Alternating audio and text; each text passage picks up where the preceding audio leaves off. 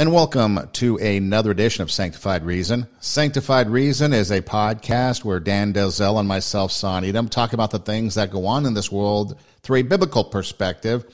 And you know, Dan, we recently talked about religious rituals and the type of things that people do to kind of celebrate or to commemorate or to participate in their religion. For example, it could be communion, it could be baptism, it could be a number of things.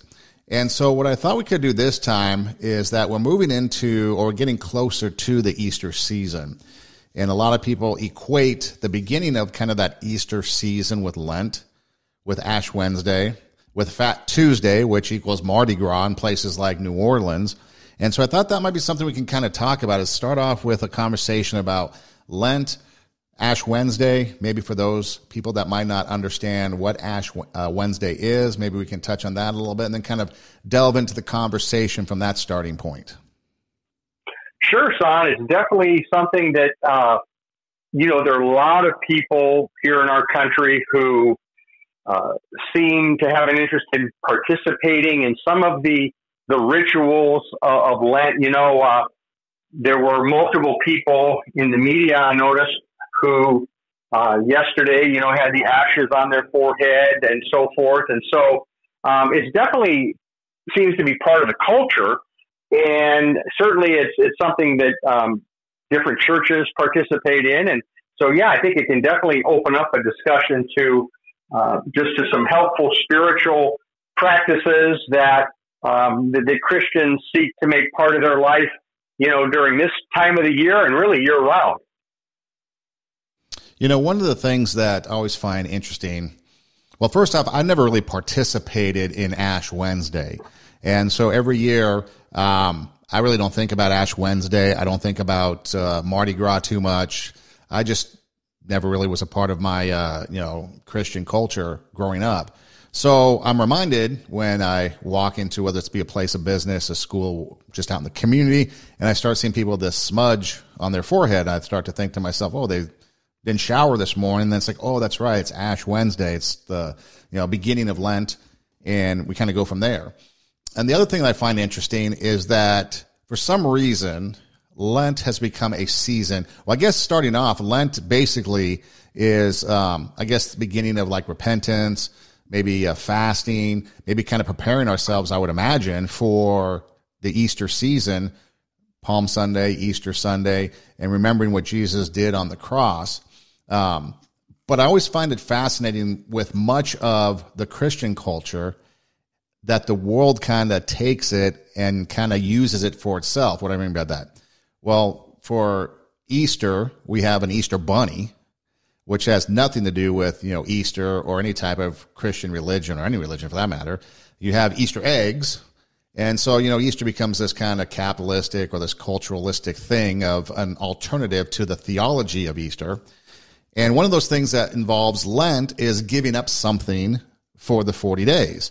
And so it's starting to hit on social media this year, people giving up stuff. Someone put on social media, what are you giving up for Lent? I'm giving up soda. And then others are, responding with whatever they're giving up, French fries or some frivolous things. I remember one time it was a Lutheran church, and the pastor was going to ask us what we were giving up for Lent. And, people were trying to come up with some, kind of Christian-y theological things for giving up for Lent. And so when it came my turn, he asked me what I was giving up for Lent. And again, I'm never one that participated in the kind of the giving up of anything for Lent. So I kind of said, I'm giving up church. Well, I don't think he took the joke very well. I know. But it's like, what did we go to, or how did it come about that we give up something like soda or French fries, and that's supposed to be something that's like a big theological thing or a big Christian thing for the season of Lent? I just find that kind of very odd and bizarre and kind of a worldly perspective on the whole season of Lent. Yeah, it's very interesting, Son, what some Christians choose to do in the exercise of their Christian freedom. What I mean by that is you have some churches and some Christians that will place a lot of emphasis upon Ash Wednesday and the days of Lent, and then it often then has, like you say, it's kind of become a time when when people think about giving something up that can aid in their spiritual life. So it's a traditional thing that has developed for some folks. And like you say, for many other Christians, in the exercise of their Christian freedom and the churches they attend really don't perhaps say much, if anything, about it. You're not sinning as a church or as a Christian, whichever way you go. There are different ways that the Christians will approach this. Churches will approach it, but I think it's important that whatever a church decides to make part of its routine, and every churches have routines. I mean, one of the things I've noticed, and I'll get back to Lent here in a sec, but one of the things I've noticed on in recent years and maybe in the past couple of decades, there are so many churches, especially larger churches, that when you maybe watch their church service, the worship up in front is generally led by people, center stage, and in some cases, you have a situation that's developed and evolved where they're the main ones singing. You kind of wonder about congregational singing, and so that is a development, for good or bad, where it's almost like you have a little bit of a Christian concert there as part of the Sunday morning experience. Now, I'm not saying that that's good or bad. I'm just saying that that's something that has become a routine, especially in larger churches. And I think the whole point of congregational worship is intended for people to sing from their hearts to the Lord. And having worship leaders assist in that can be a very beneficial thing. But when you look at, dozens, if not hundreds of people, and if you don't see many people really singing from their heart to the Lord, being led to do that, it's almost like this idea like, well, we pay the pastor to do the ministry rather than God calls all Christians to minister with the gifts he's given us. I almost get the feeling sometimes, and thankfully not in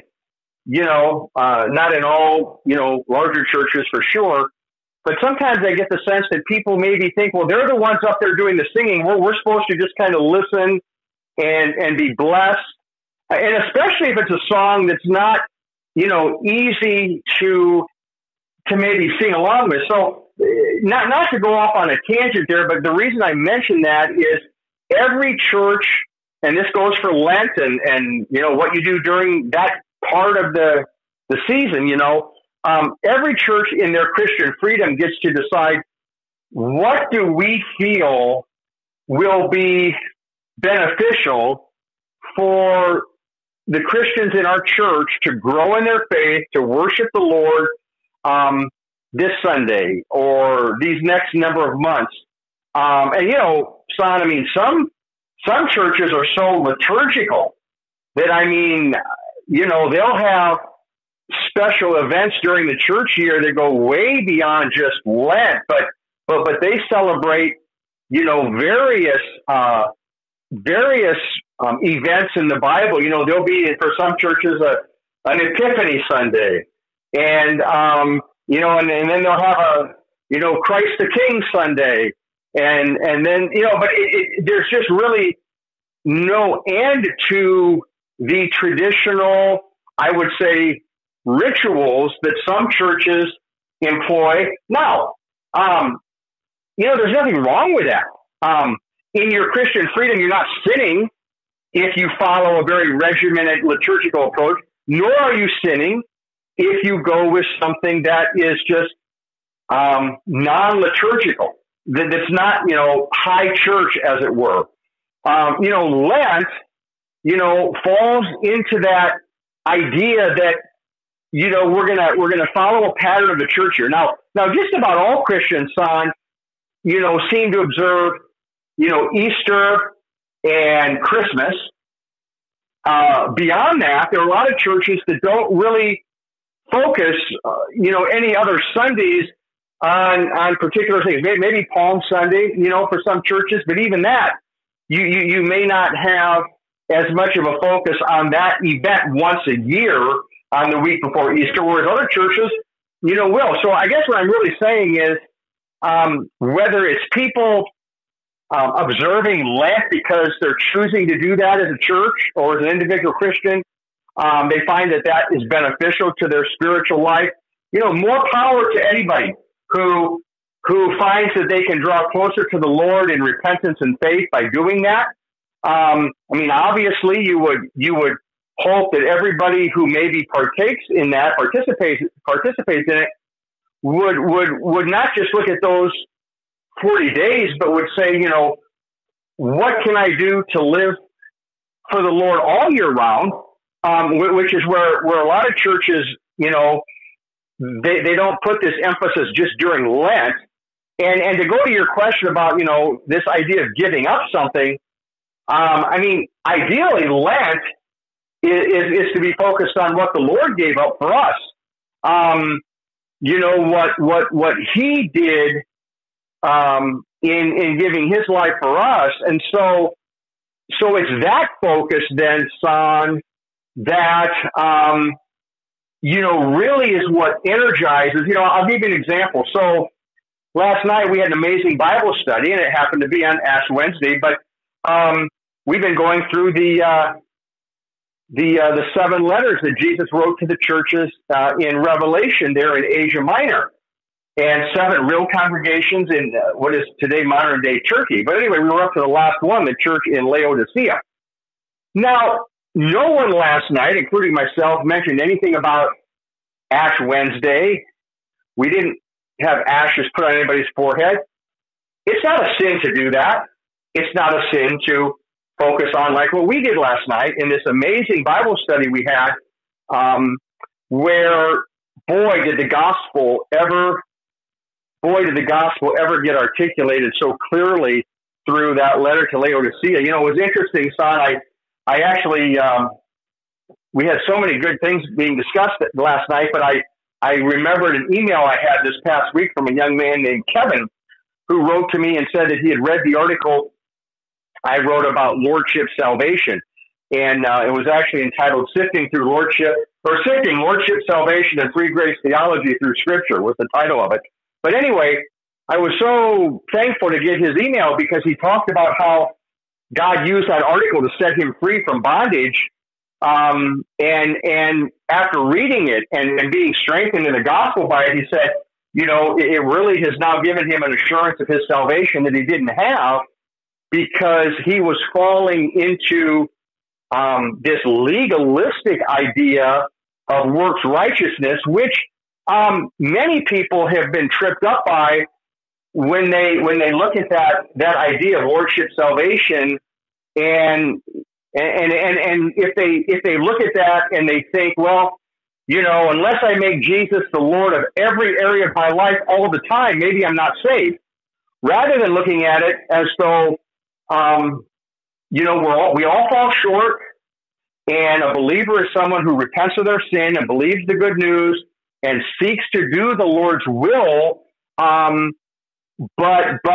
You don't find your assurance of salvation in trying to find perfection in every area of your life, or even any area of your life for that matter. So the whole idea with Lordship Salvation, which was promoted, several decades ago, but it's been around, is that, well, you're not really a Christian unless you make Jesus your Lord. Well, who wouldn't agree, son, that every believer has accepted Jesus as Savior and Lord?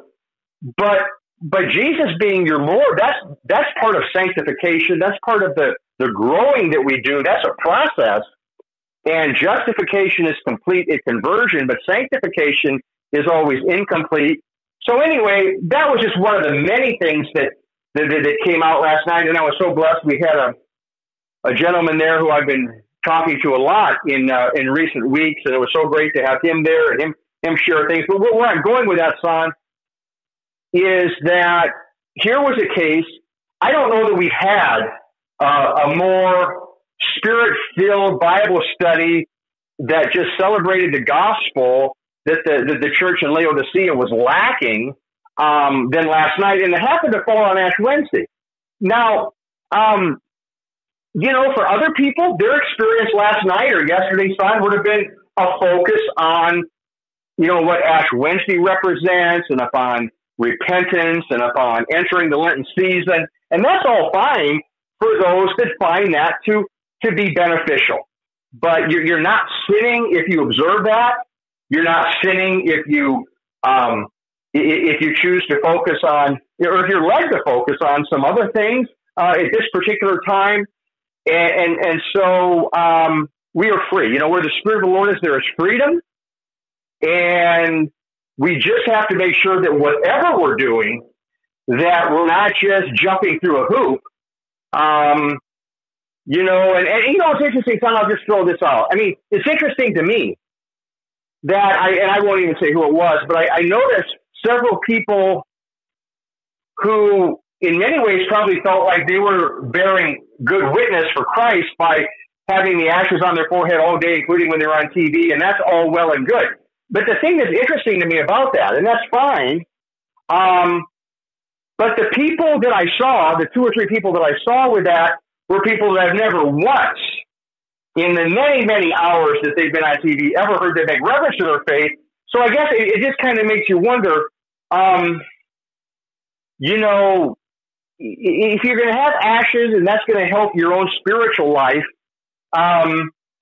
I don't know. It's just to me, it's an interesting thing that someone who never in any way even hints that they're a follower of Christ would now all of a sudden on this day show up on TV with this black, mark on your forehead. I don't know. Maybe it's just me. Maybe I'm the only one that finds that somewhat interesting.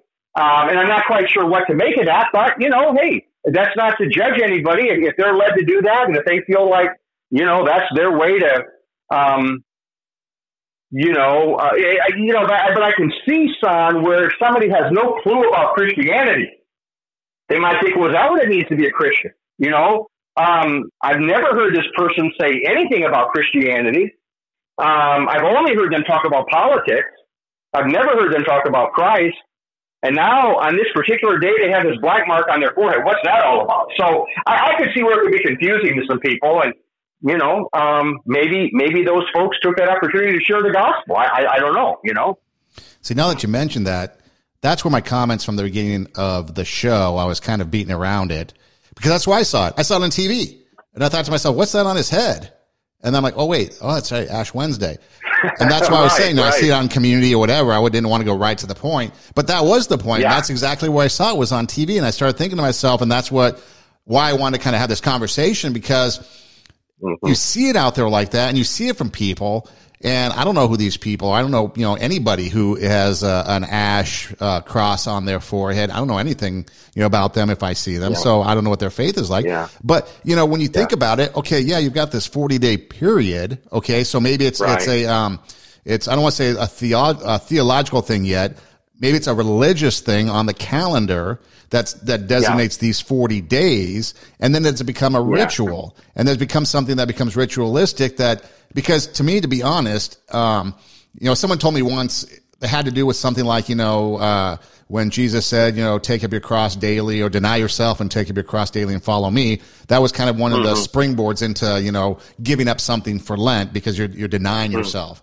Okay. I don't see how, well, first of all, we're supposed to do it every day all year round, because the Bible says do it daily, not like for 40 days.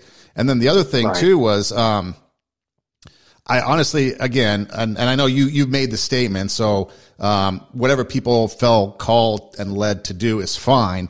But just for the sake of conversation, I find it completely juvenile and irrelevant that you give up soda, because Jesus died on the cross, and the agony of dying on the cross, I think giving up soda is kind of irreverent to the fact of what Jesus did. And that's just me. Candy, television, whatever. I just think that's, like it says, it belittles what Jesus did on the cross. And we should have that every single day, not just for the 40-day period. And then we also have to make sure that if we're going to have that cross on our forehead for one day, we need to make sure that we are acting as if we have that cross on the forehead every single day. Yeah. And, another thought, Son, yes, I think those are great points. The thought that came to my mind when you mentioned that about someone refraining from, let's say, soda, it makes me think of how in the Bible, Son, there were very spiritual, godly examples of people who would fast and pray.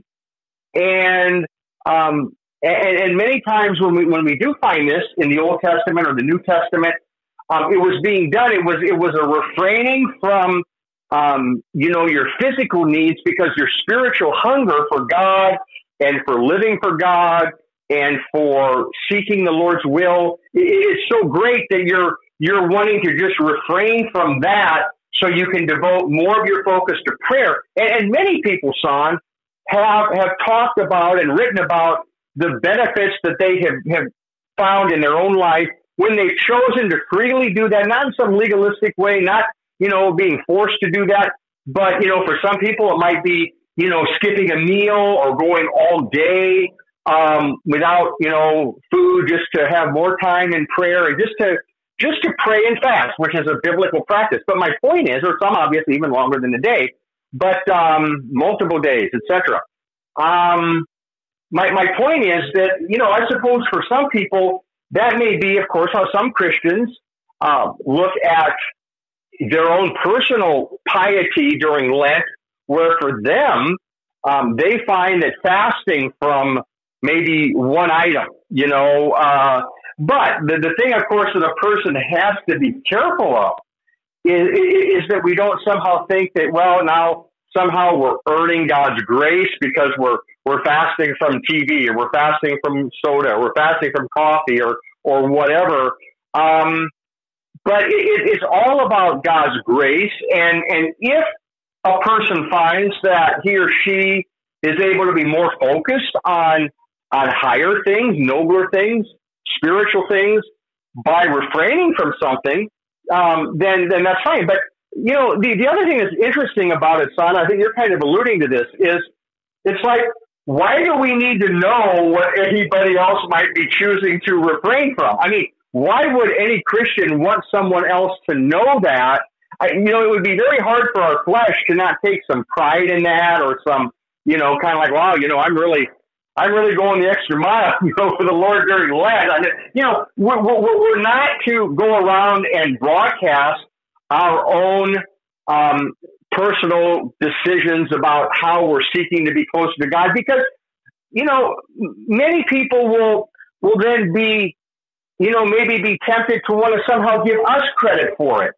And that's not what the Lord, the Bible says, that we're to, if we want to do sometimes something like this, we want to pray and fast. I mean, go into your closet and pray. And the Lord even says what is done in secret, God will reward you in the open.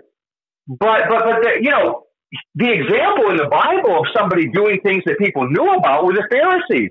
In fact, Jesus even said, he pointed to their tithing and their fasting that everybody knew about, because they made sure everybody knew about it, but they neglected the weightier matters of the law. Their hearts weren't right. They were hypocrites, many of them.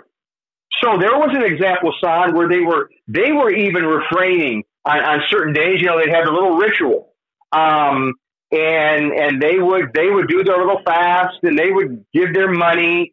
But you know what, Son? It didn't mean a thing to the Lord, because you can give money and you can fast, but if your heart's not right, I mean, I'll tell you, Son, that's one of the many reasons why I'm so thankful. At the church I pastor at Redeemer, from day one, we've not passed the offering plate. And we have an offering basket in the back, and those who are led to give, but, we don't want it to be about money. We don't want it to be about, there's so many people who have been burned in churches.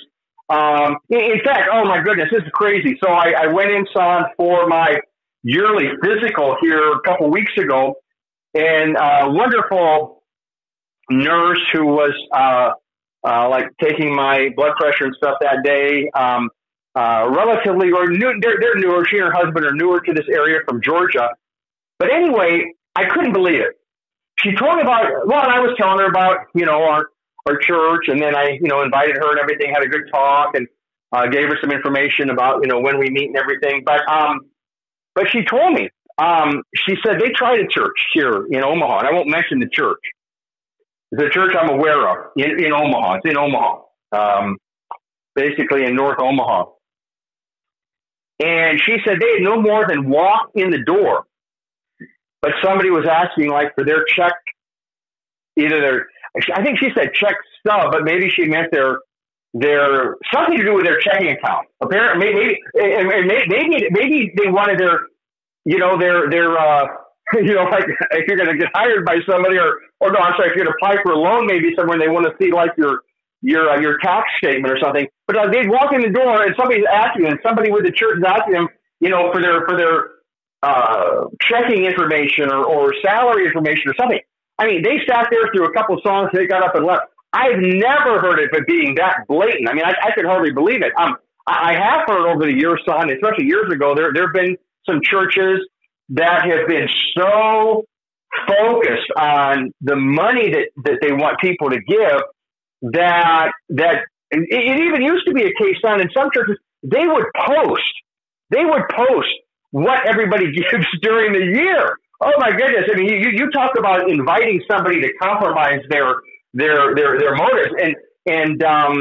But I mean, I could hardly believe that. But in this day and age here, this woman's telling me that they went to that church and, they're hitting them up for something to do with their checkbook or I don't know what it was, but she said they were so turned off. And so I told her, I said, well, hey, I mean, we'd love to have you, come and visit Redeemer. I said, just know that we've never passed an offering basket. We never will, because, that should not become what what people are hearing when they need to hear the gospel. And I tell you, son, nearly 32 years as a pastor, I've never seen where there's been a lack for what's needed. God's always provided by not harping on people about that, letting them be led by the Lord, led by the Holy Spirit. But again, I go back to the Pharisees. They were tithing, but they were hypocrites. They were tithing, but they were hypocrites. They were fasting, but they were hypocrites. They were not believers. It's like the church in Laodicea, where Jesus said they were lukewarm and he was about to spit them out of his mouth. They didn't know the gospel. They were not trusting in Christ as Savior, because if they were, they would not have been lukewarm. It's like I told our folks last night, son, I said, hey, I'm not aware of one lukewarm person at Redeemer, but I said, it would be hard to be lukewarm at Redeemer because, by God's grace, we're proclaiming the word and the gospel very, very clearly every Sunday. And the only people who are going to want to stick around for that are those who are going to tend to, start to get on fire for that. And if you don't want that, if you want, other things like in Laodicea, they were very wealthy. In fact, the Lord said to them, you say I am rich, but you do not realize that you are wretched, pitiful, poor, blind, and naked. So they had material wealth there in that city in Laodicea.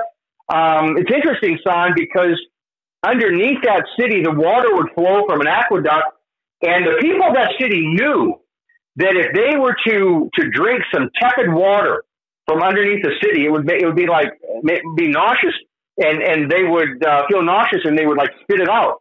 And so when the Lord said to them, I'm about to spit you out of my mouth, he was giving them a very vivid illustration that your religion, your rituals, you think you've got it together. You think that you're, kind of like these churches today, son, that, they're so lost in terms of the gospel. And one reason, they've lost the gospel is because they're teaching things like, well, there've got to be many ways to get to God. And we're not so sure about the virgin birth. And, Jesus probably sinned when he was on earth. And, that resurrection stuff. And we don't know about that. We don't know about heaven and hell. But those are all spokes to the hub. The hub of the wheel is justification by faith. Justification by faith. And that's what the Laodiceans did not understand. They weren't hearing the gospel. So I don't know what their pastor was preaching, but the fact that there were still people in that church suggests to me he wasn't preaching the gospel. Because if he had, they would not have wanted to have been part of that. Because the gospel, it humbles a person. You have to let the Lord basically strip you spiritually naked to the point where you'll come to God as a beggar, and knowing that you can only be clothed in the righteousness of Christ. Whereas the Pharisees, they went to God very proud, very self-righteous. And this is what the Laodiceans were. They were self-righteous. So all of this we're talking about today, son, it fits into this issue that you're raising today of Lent, because it all fits with, you can go through rituals, and that can be fine. I mean, traditions, rituals, whether you have a worship team up in front, doing most of the singing and the congregation not singing much, whether it kind of feels like a concert maybe during those times. I mean, well, as long as people's hearts, I guess, are they hearing the gospel? That's the thing, son. Are people hearing the gospel, or are we just tickling ears with a feel-good message that's kind of moralistic, and maybe we give people principles on how to have a better life or a better marriage or better finances, but are we preaching the gospel? Are we preaching the word? Because that's the only way the fire of the Holy Spirit is going to show up. That's the only way a soul is going to be saved. That's the only way a person then is going to not be lukewarm and not be, going off on all sorts of false doctrine, but they're going to be grounded in the gospel, which is the greatest message. And, Paul said, I'm not ashamed of the gospel because it is the power of God for the salvation of everyone who believes. So we've got the greatest message in the world, and we just have to stay focused on that and then proclaiming the whole counsel of God. But if we don't have the gospel, son, you can have rituals, you can have things going on in your church, you can have money, you can have buildings, you can have even large numbers of people. But without the gospel, you have nothing, because you won't have Christ. You won't have the Holy Spirit. That's why the Lord died. So we could be given salvation, and that's the gospel, John 3:16. And these other things are fine. If somebody in their Christian freedom, wants to celebrate Ash Wednesday, more power to you. Or Lent, more power to you. But don't assume that everybody's going to follow your particular form of piety. And if you're not led to do that, don't assume that there won't be some people who are led to do it. But the key is the heart. The heart. And that's where the Pharisees went astray. And Jesus said, these people worship me with their lips, but their hearts are far from me. So it's not about whether we can show people that we got some ashes on our forehead. It's, do they see in our life a life of justice and righteousness and truth and compassion and love? And do they hear from us the message of the gospel, or do they just hear kind of a moralistic, religious kind of a thing, where as long as you jump through the right religious hoops, like the Pharisees were doing, you'll be okay? Well, no, we know that, as Jesus said, that's not. You're not okay apart from the gospel. Dan, you mentioned the people that you were talking to going to the church and then right away money becoming an issue.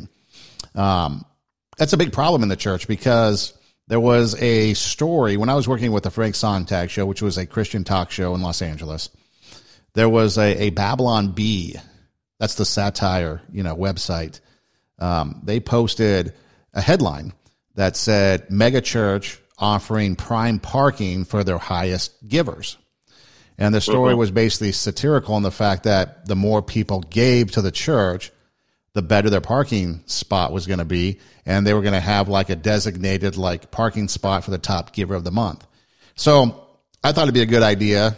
So I talked with Frank, and we thought we'd run it as like a real story, see if people would buy into it, because it was completely, outrageous as the story was written, because it's satire, it was over the top satire. But we thought, know what, we'll let's go with it, and let's see if people, and then see if people, call our bluff, so to speak. So we ran the story as real. We took phone calls. People were calling in, and they were emotional about it. from all spectrums. Some thought it was okay. Some thought it was, a bad thing for this mega church, this nondescript mega church. And so the conversation went back and forth, and everybody had all kinds of opinions on it. And then finally we did get one caller that I guess had seen it on the Babylon Bee. And so we allowed them to come on and expose it as, satire from that website. And so, but here's the point. Okay. The point was that even though it was over the top satire, okay, and completely ridiculous that a church would offer prime parking for their top, tithers. It was believable. That was the sad thing. It was believable that a church would do that. And that's what we've gotten in this world. That's why when it comes to things like Lent, where you're going to put an ash on your forehead and give up soda or coffee or donuts or whatever, we've gotten to the point where the bizarre has become accepted and true in society, So yeah, when people see a money thing with the church, that's a real thing because people believe that. I've told the story before, John 14:6, Jesus says, I am the way, the truth, and the life. No man comes to the Father except by me. And so we had a conversation on that same radio show. Is there any other way to heaven? And people would swear up and down on the Bible that they were lifelong Christians, born and bred in the church, baptized 800 times and all that stuff, and say that, yes, there is another way to get to heaven besides Jesus.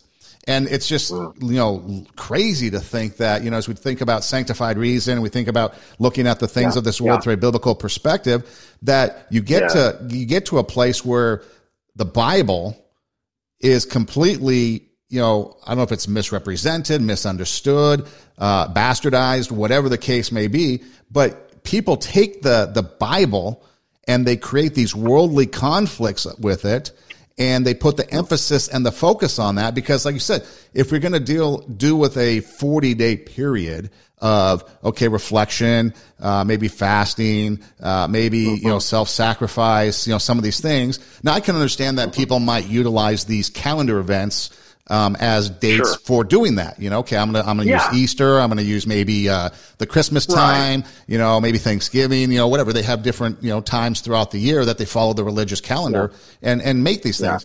But then it also becomes so ridiculous because even if you just scroll through social media, you've got people out there saying, "What do you give up for Lent?"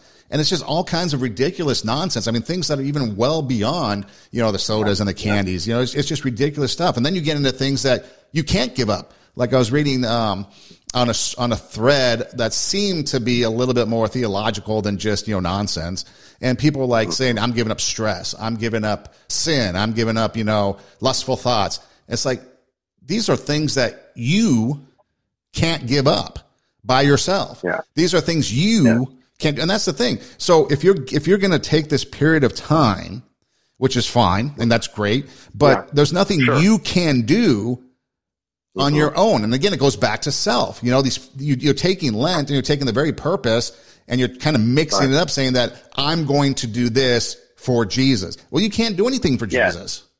It's backwards. Right. Yes, son. Yes, exactly. I mean, it's only when we are concentrating on what he did for us that we receive the forgiveness through faith in Christ and then the power of the Holy Spirit to say no to temptation and to what Titus calls, ungodly desires. So it's Christ in us. And, as far as people, saying, hey, I'm a Christian, but there are many ways to get to God. Just the most basic understanding of the gospel, son, tells us that, as Paul wrote in Galatians 3, verse 10, all who rely on observing the law are under a curse.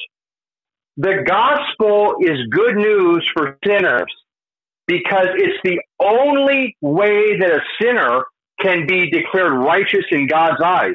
So in our study last night, in the letter that Jesus gave to the church in Laodicea, he said, I counsel you to buy from me gold refined in the fire and white clothes to wear to cover your shameful nakedness, and salve to put on your eyes so you can see.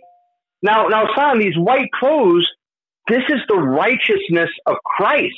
This is not, I'm giving up something, so I guess my robe's a little bit whiter now than it was. That's all works righteousness. That is all the law. And if a person, I'm not saying there's anything wrong with giving things up. I mean, especially if we're, indulging in things that we need to give up. If we're indulging in sin, we definitely need to say no to that. But if we think that by giving something up, that's what's going to make us righteous, that's not what is going to make us righteous. Now, there are some clear things in the Bible that the Lord has said, these are completely off limits for Christians. I mean, there are quite a few things. Even some of the marks of a immature Christian that Paul pointed to in Corinthians, the quarreling and jealousy. He said these folks are babes in Christ. They weren't mature in their faith, and the evidence of it was that they were quarreling and they were jealous. But the fact that they were in Christ means they were Christians. It's kind of like those Christians who were sitting against the Lord's body and blood in 1 Corinthians, and they were then judged by the Lord so they would not be condemned with the world. Some of them became weak and sick. Some of them even fell asleep, which is a New Testament way of saying you go to heaven. Those who fall asleep in Jesus are believers in Jesus. But for somebody to say, son, that there are many ways to heaven, it shows just a lack of just a basic understanding of what the gospel is about, because the gospel tells us that our sin is so bad that no amount of works on our part can make up for it. No amount of giving up something for 40 days or 365 days, nothing we do can cover our sin. It's like the song says, what can wash away my sin? Nothing but the blood of Jesus. And this then, son, when a person begins to see this message, and this is what that gold refined in the fire seems to be pointing to, the faith that the Laodiceans were lacking. They were proud of their religious deeds, but they came up short because they were not focused on the gospel. It's interesting, son, the Lord didn't tell them, you're not doing enough. You need to do more. That's not at all what he said. What he told them is you're not focused on the right stuff. You're not believing the right stuff. You're not trusting. This is essentially what he was saying. You're not trusting in me to forgive you and then live through you. It's all about your little, religious rituals. You're very confident because you have money. And by the way, son, people who have money, it's such a temptation to rely on that. Jesus said how hard it is for a rich man to enter the kingdom of heaven because riches tend to pull a person's focus away from the Lord. And that's why the love of money, not money itself, but the love of money is a root of all evil. And, going back for a second now on money and that tithing thing, and you were talking about that example that you and Frank had on the show there of just that little story that wasn't true. Well, son, you may have read here, it was maybe a week or so ago, and I won't mention the pastors. I remember one of them because he's well known, but there were two pastors, I guess, who came out recently, and this seems to be a true story, son. They told their congregation, or congregations, I guess, maybe a couple of different churches, they told their people that if they would tithe, God would, and if God did not then, return a certain amount of money to them, and maybe it was just that tithe that they gave, I don't know, but if they didn't, if they basically lost money, in essence, by tithing, the church would give that money to them at the end of a year. Now, I thought about that. I'm sure from the churches and the pastor's standpoint, they thought this shows how much we believe that God is going to do this for you. But here's one problem with that, not among, I'm sure, many problems with it. Basically, then, what it's inviting people to do, son, is this. Rather than trusting the Lord, that when you give whatever you're led to give to the Lord's purposes, rather than trusting the Lord to meet your needs because you just gave out of a cheerful heart, Now you're being invited to trust the church, to trust that they're going to repay. You know what I mean? So it's just, you don't ever find something like that in Scripture. And it was just, I don't know if you happen to see that, but that really caught my attention. You know, I know that they want to, I suppose in their minds, teach people about giving. But, hey, I think the Lord is more than big enough to take care of people. And by the way, son, I will say this about tithing. You know, it's an Old Testament practice. You know, in the New Testament, you know, the Bible focuses on cheerful giving. In the Old Testament, they had not yet received, you know, God's Son. God had not yet given His Son for their salvation. Now He's given us His Son. So, I mean, you know, anything we give is, I mean, how can you compare it to what God's given? I mean, I think of Rick Warren, the pastor in California. He and his wife are reverse tithers. That is, they made so much money on his book sales that they give away 90% of their income for ministry, you know, in the world and there locally, and keep 10%. Well, where I'm going with that is, you know, the Bible in the New Testament, it doesn't beat people over the head with tithing, but it has been said, son, and I believe this is true.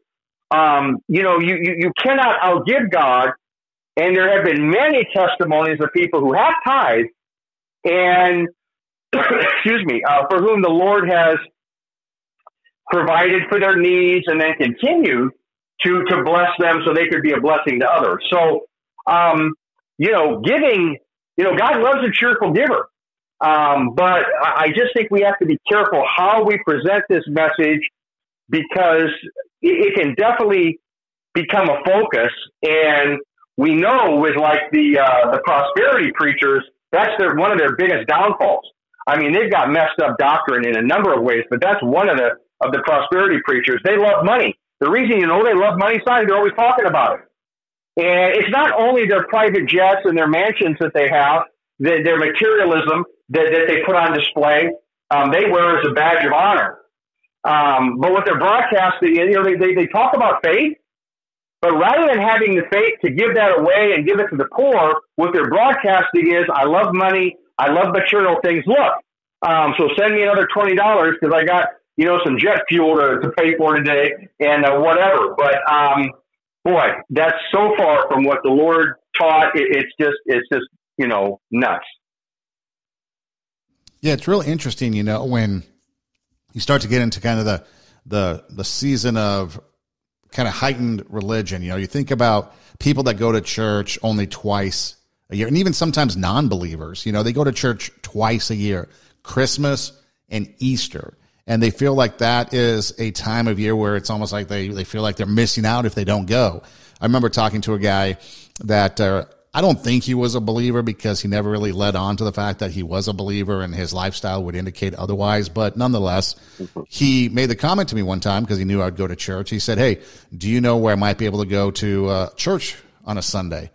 And so, you know, I suggested the church I was going to. And he's like, well, I don't have a car. It's a little too far. And you know, so I'm like, hey, you want to, I'll pick you up. I'll take you, whatever. He's like, no, I don't want to do that. I'm like, okay, I'm not going to force the issue. So I gave him a couple of options that I felt were pretty decent by where he lived. And I don't think he ever went, but he felt this compulsion to go at Christmas time. Like you were missing out if you didn't go at Christmas time or go to your, you know, even maybe Christmas Eve service, you know, whatever, candlelight vigil. Yeah. And so it seems like, you know, and then of course Easter, obviously for obvious reasons, Easter Sunday, you know, people feel like they need to go, but it seems like there's an opportunity here, especially at this time of year when a lot of people are focused, you know, on religion, focused on Christianity, focused on, you know, even, you know, Catholics and that side of Christianity. It seems like it's a really good opportunity because everyone's kind of heightened into it and everybody has it on their mind, you know, if it's one thing or another, you know, because if they are giving up something like soda every day, they're going to be reminded every day of what they're doing, you know. And so it could be a good opportunity for people to be able to, even for those that are giving up something that maybe aren't really true believers, but they're just kind of doing it because maybe it's the thing to do. It's an opportunity for people to really use this time of year in the next 40 days or 46 days, you know, because I guess Lent is minus the weekends, to be able to, you know, really impact and spread the gospel or spread the message or do something and take advantage of everybody's heightened awareness of the religious season. Because then if you start to kind of, maybe plant the seed now or pave the way, so to speak, eventually you get into Palm Sunday and then eventually into Easter. And then once Easter hits, that next Monday, people have forgotten all about it. And it's not until Christmas before, people start thinking about it again. Yeah, and Son, what comes to my mind when I think about a situation where, let's say you have a person and they do attend on Christmas and Easter, and that's it, okay? You have to ask yourself, okay, so what's going on there? What's their motivation?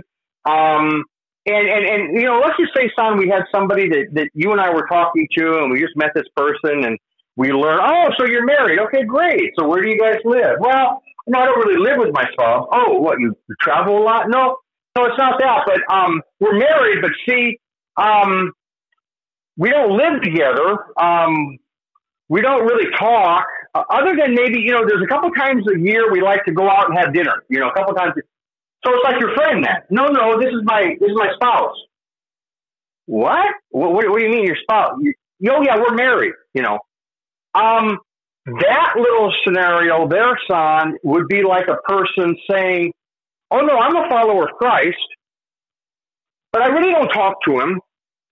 I do celebrate a couple of big events, his birth and his resurrection. I like to get together and celebrate that. But, other than that, I'm pretty busy, So all I'm saying is, Son, not to come down on anyone, let's say, who finds himself or herself in that situation, but just to help them realize that as important as a marriage relationship is in terms of the time that it takes to maintain a close, loving marriage, how much more important is it then for a person if they would like to be a follower of Christ? How much more important is it then to have a daily relationship with Christ? And in the Bible, Son, you don't have such a thing in the New Testament as people who are followers of Christ who are not getting together with other Christians to be a blessing and to be blessed. You just don't have that. Now, there are exceptions to that, and you might have somebody who's a homebound individual that can't get out. I mean, hey, that's totally different. Obviously, during COVID, there were situations there that were keeping people in. But I'm talking and then, of course, in nations where there's great persecution. That's a much different situation. They're believers.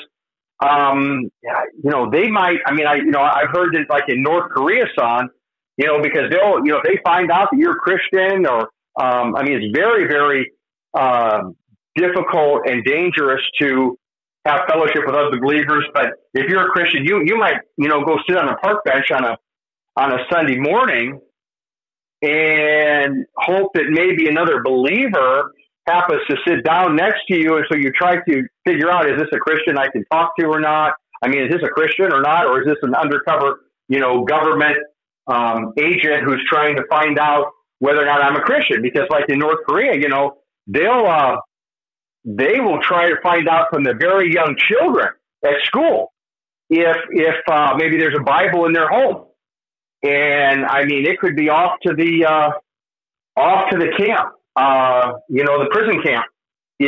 So it's a much different situation in America. But the person who goes to church, Son, on Christmas and Easter would be like the person who's saying, oh yeah, I'm married, but we don't live together. We don't really talk. We go out for dinner a couple of times a year, but I'm married. And so this is what was going on in Laodicea, Son. They were self-deceived. They convinced themselves that they were religious and they were with God. But Jesus, and by the way, this was the only one of the 7 churches for which Jesus did not have any words of approval. There was nothing good. All the other churches, he had at least something good to say. In fact, the church just before that, when the church in Philadelphia, the letter to the church in Philadelphia, that was a small congregation, but that was one of 2 churches where the Lord had nothing bad to say about them, which just goes to show, Son, that it's not the size of the church that determines the Lord's approval or disapproval, but it's the faith and the obedience, the love of the people in the church for God and for others. So what I would simply say, son, to somebody if they're listening and say, well, hey, I'm one of those people who go to church Christmas and Easter, I'd say, hey, I'm so thankful to hear that you have some history there and hopefully it's a church where the gospel is being proclaimed. But I would simply say this. God would love for you to become a follower of his who gets together with other believers to be a blessing and to be blessed. And yes, people have had bad experiences in churches, like this woman I mentioned at the doctor's office, okay? But people have bad experiences in marriage. But many of them still go on to get married again. So this is the thing, son. And to bring it full circle with the whole discussion of Lent and everything, it all comes back to an individual's heart. Jesus gave it all on the cross. Do I want a relationship with Christ? Do I want to be forgiven of my sins? And if I do, then God says, I want to cleanse you completely through faith, not your works.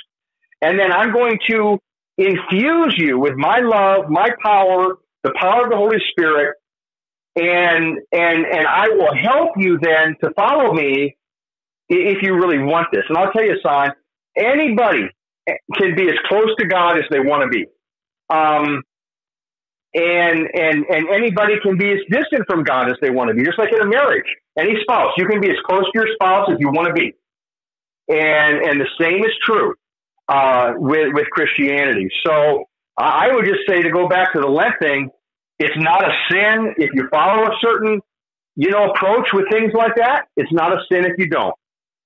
But it is a sin if we think that somehow our ritual or our tithing or our fasting or our giving up something, that somehow that is gaining God's acceptance of us, when the only way, my friend, God's going to accept you is if you come completely naked spiritually. That is, don't bring any of your righteousness, because the Bible says those are like filthy rags to God. If you're relying on that to be accepted. Now, once you're saved, born again, redeemed, justified, and forgiven, once you're converted, that happens on the front end of your relationship with God through faith, not by works. Once you're converted, then your works can please God. It's just like in a marriage, okay? Once you're married, you can do a lot of things to please your spouse and make them happy and being kind to them. But if you're not married and you walk by somebody on the street, you might think, well, I'm doing this for this person. Well, they don't even know you. You're not blessing them, and they don't care about what you're doing. And in a similar way, a person who does not know Jesus through faith, Jesus said, I know my sheep and my sheep know me. If you don't know Jesus, you know how much all those rituals are impressing God? Not one bit. In fact, they're offensive to God. People who are trying to be religious, like the Pharisees, but they don't have the righteousness of Christ, that is actually offensive to God, because it belittles the sacrifice Jesus made. Because here's what it says in the Bible, son. If righteousness could be gained through the law, Christ died for nothing. And that's basically what a person is saying to God when they try to come to him with their own righteousness. It's like, well, yeah, I kind of heard that your son died, but hey, God, here, please accept this offering I have of I'm giving up this and I'm giving up that, and it's like Adam and Eve when they sinned and they tried to cover their shame with their fig leaves. Well, that wasn't going to get it done, and that's kind of what religion is, son. It's just the fig leaves. And by religion, I mean when people rely on that to be righteous with God, rather than upon what Paul writes about, this righteousness from God which comes through faith in Jesus Christ. These are the white clothes the Laodiceans were not wearing. This is the gold they did not have because they did not have faith. And yet you'll hear some moralistic preachers, tell their congregation, well, you need to do more. You need to do more in order to know that you're saved. But I'll tell you what, that young man, or I don't know what his age is, I guess, but this gentleman who wrote to me this past week and said he was oppressed under this idea. He could never find the assurance of his salvation. And by the way, son, I had an article recently that talked about Martin Luther and Saul of Tarsus and 3 former Catholic priests.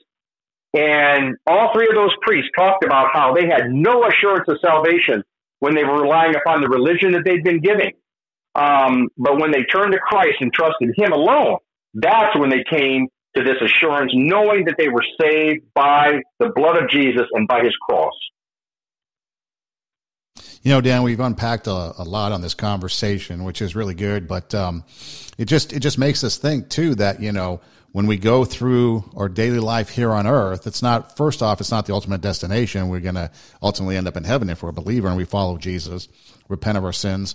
But it keeps us on our toes to remember that each and every day we need to make sure that we are an example for him, that we are, you know, making sure that we're not doing something that would want to make others run, like, you know, maybe the church and the money thing. Hey, what's your, you know, paycheck, your pay stub, you know, things like that. And then it also is a reminder at this time that, you know what, it's an opportunity. It's an opportunity for us to honestly, you know, check ourselves and to see exactly how our lives are, and then to be an example and a witness and maybe use opportunities, because there is a lot more going on at the church. I remember there was soup suppers at churches in past that I've been to, or maybe there was like a no meat Friday that people observed. So there's these rituals or these things that go on at this time of year, much like the holidays, that we might be able to use to invite people to come and be like, hey, you know what, we're doing this. Doesn't really mean anything, you know. It's just like, hey, you know what, you wanna come over for, you know, Fish Friday or whatever, you know. And people are like, oh, they must be a no meat people, no meat Friday. But anyways, you're using an opportunity to then try to open doors in which you have an opportunity to be a witness for somebody. So that's another thing that, you know, I take from this too. Besides what we've talked about, is anytime there's things like this that come up, it's always an opportunity for us to, you know, twist it 180 ourselves and bring it back to the Bible and bring it back to opportunity to present others with the gospel message. Yeah, it's definitely an opportunity to do that, Son. And, you know, in the Bible, no one is ever instructed to pray to someone other than to God, you know, for forgiveness. No one is ever instructed to pray to some Christian who's gone before us. No one is ever instructed to pray to the mother of our Lord, Mary. You know, I mean, there's lots of religious things that get done in the world that do absolutely nothing to bring grace to a soul. All they do is they give a person a false sense of security, because it's like, I jump through these hoops. I mean, going to church every Sunday can do that if a person isn't trusting in the gospel. You know, giving money, fasting, all these things we talked about. So it does come back to a relationship with Christ through faith. And then, you know, from that, you know, as Paul writes in Romans 1:5, he talks about the obedience that comes from faith. So obedience flows out of a faith relationship with Christ, and that's obedience that pleases the Lord. Just like if a little child is going to obey mom or dad, that pleases mom and dad. Well, when a child of God obeys God, that pleases God. But if you're not a child of God, then you've not yet entered into that relationship whereby God will be pleased with anything you do. And that is part of the gospel message, Son, that when people say, well, you know, there are many ways to get to God, they're showing that they really don't have much of a clue at all about the gospel. Because the gospel, by definition, is exclusive. What I mean by that is, the gospel doesn't say, you know, God didn't say in John 3:16, God so loved the world that he gave his only begotten son, so that whoever believes in him or in some other path may not perish but have everlasting life. Jesus didn't say that. We are not at liberty to proclaim a message he didn't proclaim. And if we do, then we are false teachers. You know, Jesus said, I am the way and the truth and the life. No one comes to the Father except through me. Jesus did not say, I am one of the ways, one of the truths out there. I am a path to life. But actually, in all honesty, there are other people who get to the Father except through me. He didn't say that. And so it's just mind-boggling to me, Son, to go to the example you gave earlier, someone who's professing to know Christ, but then they turn around and say there must be many ways to God. they really need to recheck their theology, because Christianity 101, just at the basic level of the gospel, son, teaches you that Jesus did not die on the cross to provide one more way to get to heaven. You know, absolutely not.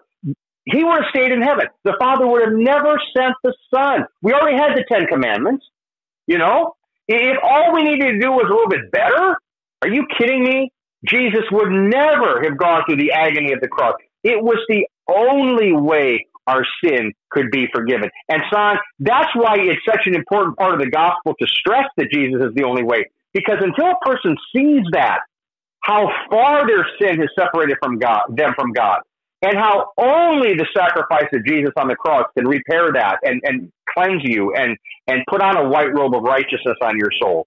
Until you see that, you really don't understand the gospel. At least not in the biblical teaching that you need to understand to be grounded in it. Or you might have just a very simple, well, I believe in Jesus. Yeah, he's a good way. But, the parable of the sower tells us that there are many people who will hear the message, but then something will take it away from them. The cares of this world, the deceitfulness of wealth, the devil will come along and steal it. So you've got to be grounded in the gospel. And son, and then I'll wrap it up with this. That's why I was so thrilled last night. And it happens to fall on a night that many people celebrate as Ash Wednesday. Great. I'm so thrilled last night, son, that the focus was not on anything anybody there was going to be giving up, other than just giving up any self-righteousness that we may possess, so that we can come to the Lord naked, spiritually naked, to be dressed by God. Not to come to the Lord with our own clothing, our own religion, our own deeds, And so I would far rather have seen what happened last night with that good number of people that we had there at the Bible study, to hear that message, I've had messages today from people just saying, what the Lord, did to strengthen their faith last night. But anyway, if other people found that, going and getting ashes on your forehead, that was a way that you can, and hearing a message there, that's your way to draw close to God, more power to any Christian who chooses either of those, because you're not sinning either way. But it's important that our heart be in it, that the gospel be in it. And I just know, son, that we had a celebration of the gospel last night, and it was beautiful. And so I just want every Christian to be able to experience that joy of being set free, like the man who wrote to me this past week, who had been burdened by this message of lordship salvation. And boy, you haven't made Jesus Lord enough. You got to do a little bit more. Got to do a little bit more. Then you can maybe know. No, that's not the gospel. Dan Dozell with us as always, as we talk about, in this particular case, starting off with Lent and what that's about, and then going into some other conversations. And Dan, we truly appreciate the time that you take to share with us, and we look forward to many more conversations as the Lord allows. I sure look forward to that as well, son. Thank you so much for this just really helpful discussion today. And for those of you listening, we thank you for listening. Do tell a friend and let them know. Send them our way. You can send them to radiowarp.com. That's radiowarp.com for episodes of Sanctified Reason. Then you can just click on the Sanctified Reason icon and see all the shows there. So again, thanks for listening. Do tell a friend. And until next time, God bless.